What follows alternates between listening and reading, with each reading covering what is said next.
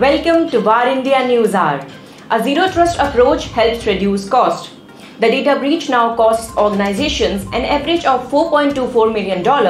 This is a 10% rise from the average cost in 2019, which was $3.86 million. The global average cost of cybercrime is expected to peak at $6 trillion annually by the end of 2021, driven by the proliferation of ransomware attacks.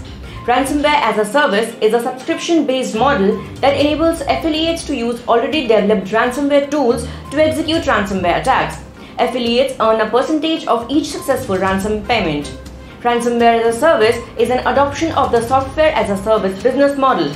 The report by Ponemon Institute and IBM Security takes into account hundreds of cost factors from legal, regulatory and technical activities, loss of brand equity, customer turnover and drain on employee productivity. The report encourages businesses to reduce data breach costs by addressing cybersecurity risks and improving overall security posture.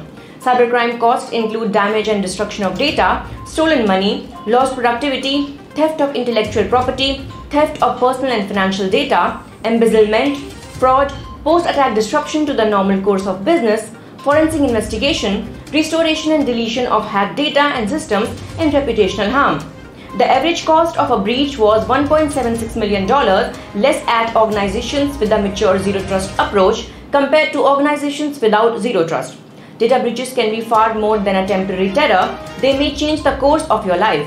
Businesses, governments and individuals alike can experience huge complications from having sensitive information exposed. Zero-trust is the architecture of the future. Whether you are offline or online, hackers can get to you through the internet, Bluetooth, text messages or the online services that you use. Without proper attention to detail, a small vulnerability can cause a massive data breach. Since many people are unaware of how common modern security threats work, they don't give it enough attention. The dark web is a criminal-infested network, so any leaked information on the platform will give multiple cybercriminal groups free access to your sensitive data and those of your customers. The fear of further exploitation compels many ransomware victims to comply with cybercriminal demands. Most ransomware victims are breached through phishing attacks. Data protection, data security and data breach prevention strategies will also help achieve this and should be integrated into information security policies.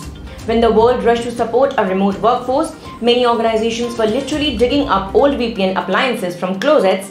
They did whatever they had to keep the lights on. Now, having caught their breath, security and network teams are looking to the future for new approaches like Secure Access Service Edge to deliver uniform visibility and control across the web, cloud and private apps. At the same time, the surge in the cyber attacks felt across these export environments has prompted a move towards the zero-trust security model.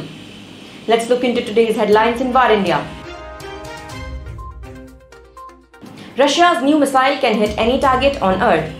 Russian President Vladimir Putin said that Russia has successfully tested the Sarmat intercontinental ballistic missile that is capable of carrying nuclear charges. The Sarmat, dubbed as Saturn II by Western analysts, is among Russia's next-generation missiles that Putin has called invincible and which also include the Kinzhal and Avangard hypersonic missiles. Russia's defense ministry said that the test successfully took place at the Plesetsk Cosmodrome in northern Russia. JSW to develop hydel and rolling mill projects in Bengal. The JSW Group has expressed interest to develop a 900 megawatt pump storage hydel power project and a state-of-the-art rolling shop for steel in West Bengal. JSW had commissioned a greenfield cement grinding unit near Salboni. The production capacity of 2.4 million ton per annum will be increased to 3.6 million ton per annum as the company is committed to strengthen its presence in eastern India. The company is also planning to set up a paint manufacturing facility at Salboni soon. Delta in talks with SpaceX for IFC. Delta Airlines is reportedly talking to SpaceX for providing in-flight connectivity and entertainment for its passengers. Starlink is designed to connect rural, underserved communities to the internet, but the company has also requested in a filing to the Federal Communications Commission that it connect moving vehicles, including planes, ships and large trucks to Starlink. Atlanta-based Delta operates 3 servicing bases outside the US in Amsterdam, Paris and Tokyo. Samsung launches its Neo models in India. Samsung has released its latest Neo QLED 8K and Neo QLED TVs in India. The 2022 Neo QLED range will come in eco-friendly packaging, and each TV comes with a battery-free solar remote. These families of ultra-premium TVs include 3 8K and 3 4K models in 7 screen sizes, featuring a built-in IoT hub that enables users to control their smart home devices, including third-party devices. They will also allow users to watch over 45 free Indian and global TV channels as part of the Samsung TV Plus service. Google rolls out Switch to Android app for iPhone users. Google is rolling out the Switch to Android app for iOS users who are looking to move their data from iPhones to Android smartphones. Switch to Android app allows users to migrate data including photos, videos and contacts among others from iPhones to Android phones wirelessly. The app lets users turn off iMessage to receive text messages on their Android phones and is available in multiple languages including English, Arabic, Dutch, German, Hindi and Spanish among others. The free app is currently available to download on iOS devices via the Apple App Store. That's all for now. Please like, share, comment and subscribe to VARINDIA News Magazine. You can download the VARINDIA app from Google Play Store and Apple App Store for the latest news and updates. Stay tuned. Thank you.